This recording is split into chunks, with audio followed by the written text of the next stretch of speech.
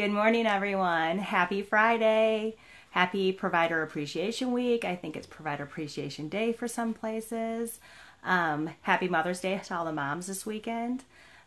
Today we're going to talk about the longest spring break ever. I don't know about all of you guys, but I feel like because the kids came home, it was like they were on spring break and on vacations for a couple weeks, and then they never went back.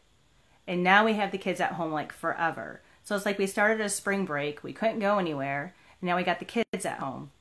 So one of the licensing rules that we talk about is schedules. And so even for your house at home with your kids, if you're homeschooling at home, the best thing to do is have a schedule. Even when school's out, keep your kids on a schedule. This is our new norm, and I don't know how long our new norm's going to last. So having a schedule for your child is the best thing. Keep them on their morning schedule, their afternoon schedule, bedtime schedule, getting them ready for school. Getting up in the morning, even if they're not going to school, keep their schedule. It's the best thing for them. It's been really hard in our household. My husband just found out he's staying home until September 1st now.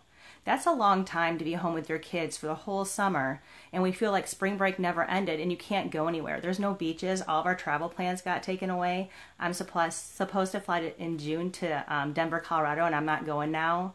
I have a trip in August I'm supposed to go to back to Michigan. So make sure your schedules stay in place. In standards for licensing, you just need a schedule to make it interactive for your kids, for something for them to do. Order stuff online from Amazon. Get books for them to do through the summer. Get science projects for them.